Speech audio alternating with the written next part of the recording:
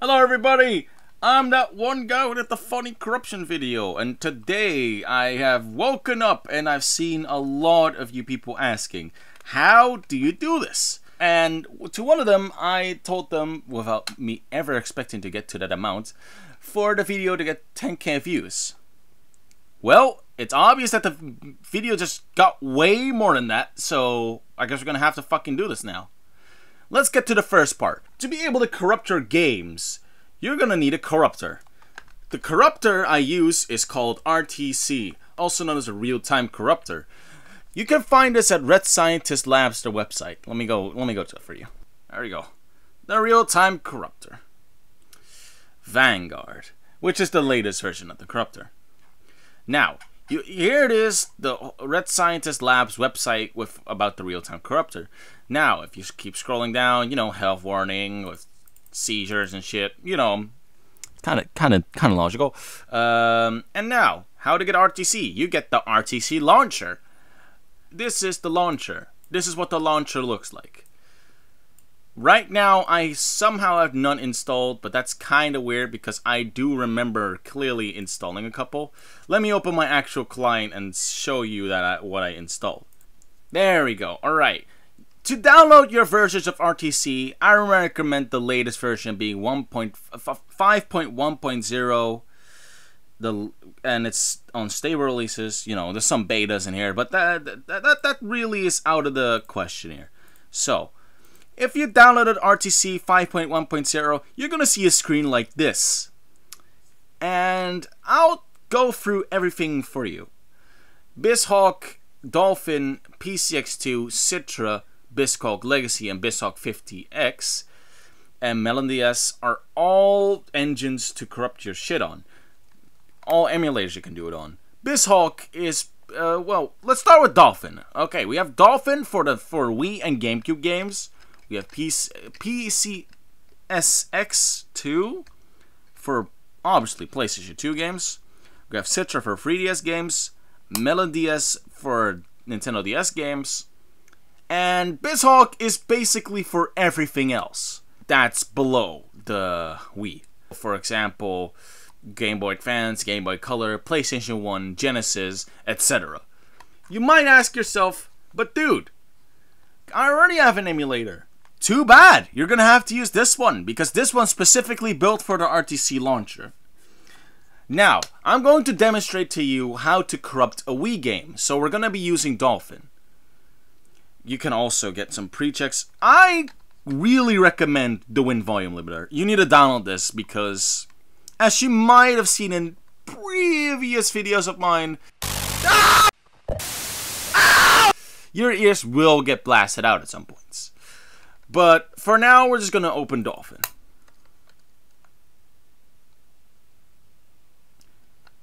Here we have Dolphin. It looks just like regular Dolphin. It works the same as regular Dolphin, except there's another thing to it. We have the real-time corruptor engine here.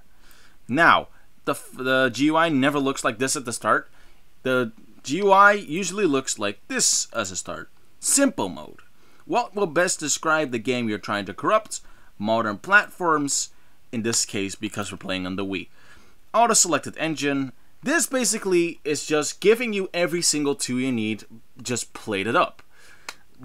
Wow, I clearly am a more experienced user when it comes to corruptions, so I always usually switch to normal mode, and also just generally just fuck around and experiment with certain value lists and replacement values and domains too, and I corrupt using that. So let's take a game for example. Well, we had New Super Mario Bros. Wii in my latest video.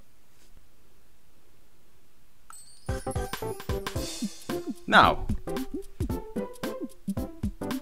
I personally use the Glitch Harvester, which is also made in simple mode, but if you want to like corrupt like right away and just immediately see results, you could just manual blast all you want.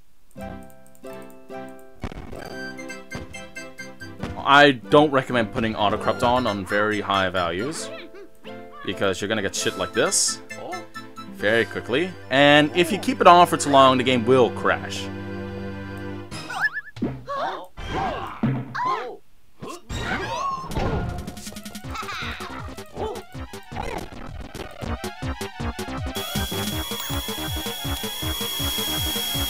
yeah.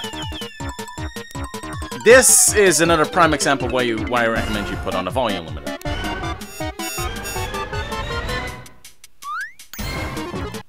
But yeah, here we explain the real-time part of the real-time corruptor. But what I usually do is use save states. So if in case you want to corrupt specific parts of the game, because every time you use the real-time corruptor, it's eventually will crash. And you're going to have to start all over from the beginning. And for example, in New Super Mario Bros. Wii, you can't skip through the cutscene. So, in this case, we're going to watch the cutscene entirely, skip through that, and get this out. It appears I already have a save. Here we go!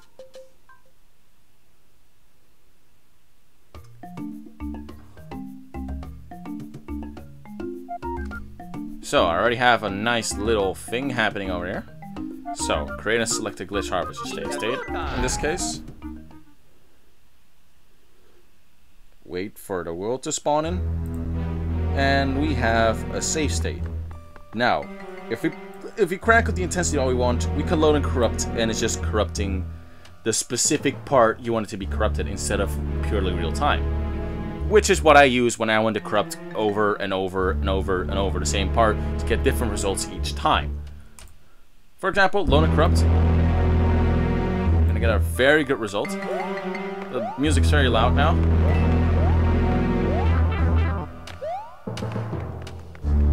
Mario becomes very weird looking.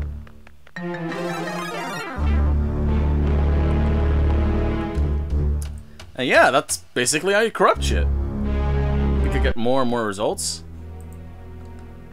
Let's see what happens when I do this.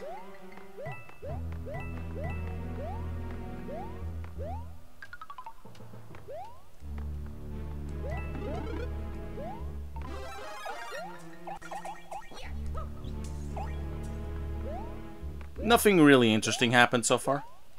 So, if you want a different result that's not interesting enough, load and corrupt.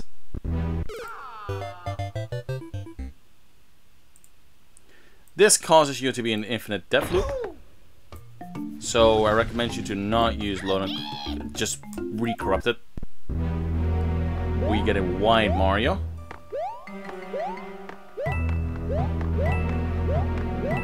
I did not know Mario's hitbox, by the way. It's just gonna be way difficult.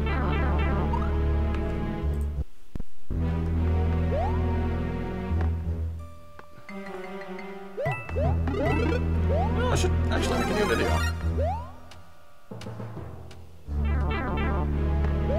That's actually fucking cool. Wait, I'm gonna add that to the stockpile, which is something completely different. We have the glitch harvester, which I'm using right now. This is a more advanced explanation on the glitch harvester in its entirety. A more detailed explanation on what the glitch harvester is basically you just get a save state, a specific part, a specific snapshot of the game you're playing right now. So, for example, my save state is in World 5 Castle. And every time you corrupt it, it creates a little stash. I can also, when I think like, oh, wait, that corruption I did at the first time was pretty cool. You could just go back to that. And you can get your ears fucked up, but I don't, you know, it's for the funny. But yeah, for example, this thing's very cool. So I'm just gonna go up with the moon jumpy thing. Whee!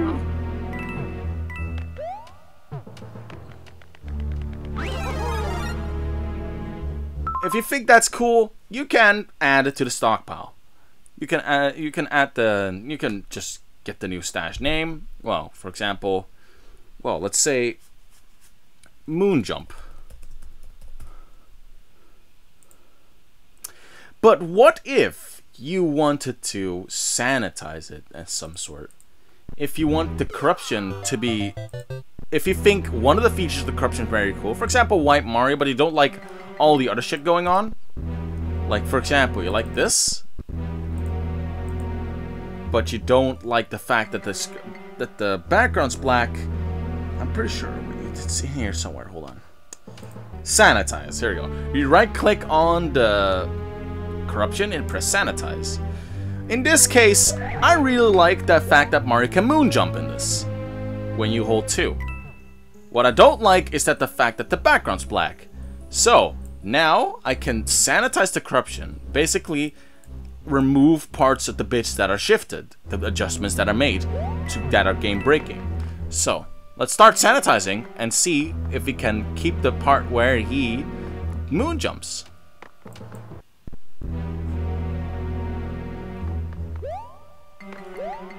In this case, Mario no longer moon jumps.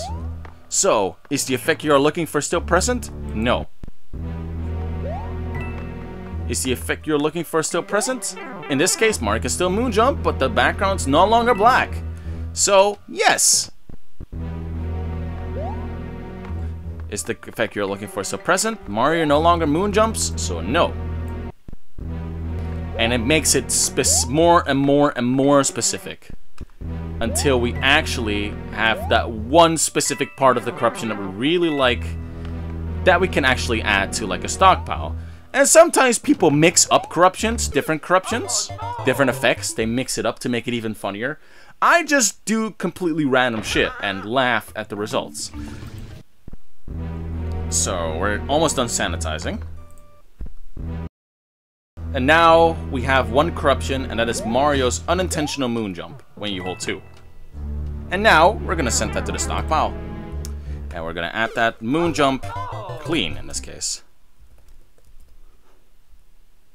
And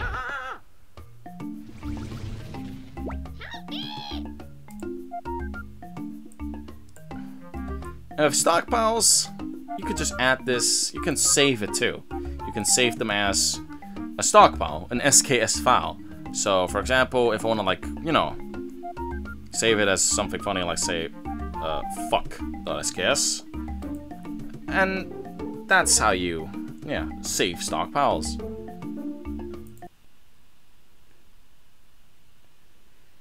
Although this is not recommended. I think I left on a setting that actually copies the entirety of the video game to the stockpile, which I do not recommend necessarily, but if you like get somebody else's stockpile with a game you don't have and it has this in it, it might be more convenient, but I still don't recommend it. I still just recommend having the corruptions be standalone instead of it actually packaging the game with it, because if you create more and more stockpiles, you're gonna get bigger file sizes that are completely unnecessary. Which, in this case, I did by accident. Let me demonstrate to you how you're actually supposed to do it. Hold on. Here we go. Stockpile manager settings. Include reference files needs to be not checked, because that saves the entire game together with your stockpile. And yeah, that's basically how you corrupt. So what we learned here, simple mode, you could just manual blast the fuck out of your game that you have in your Dolphin, or you could like, you know, update the glitch harvester save state to a place that you want. If you want a very specific place, you go to that place, you update the save state, you load and corrupt each and every time, and if you get a funny result, you're just gonna, well, in this case, you're not able to do it in a stockpile. If you like the results, you could just go to normal mode, go to glitch harvester, you see it's automatically highlighted the corruption you're doing now, and if you like the corruption a lot, go to stockpile. If you like the specific corruption, if you see specific corruption you like, the specific part that you like of the corruption, you can sanitize, which basically 880 times different corruptions that happen in this. You keep going until you find that one specific corruption and have a clean version of it. And when you're done, you can always save, and I recommend you to not include the reference files.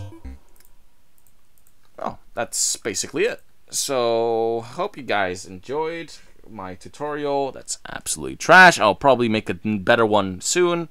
I was just kind of in a hurry. So, I hope this kind of teaches you. I'll make an in-depth tutorial later.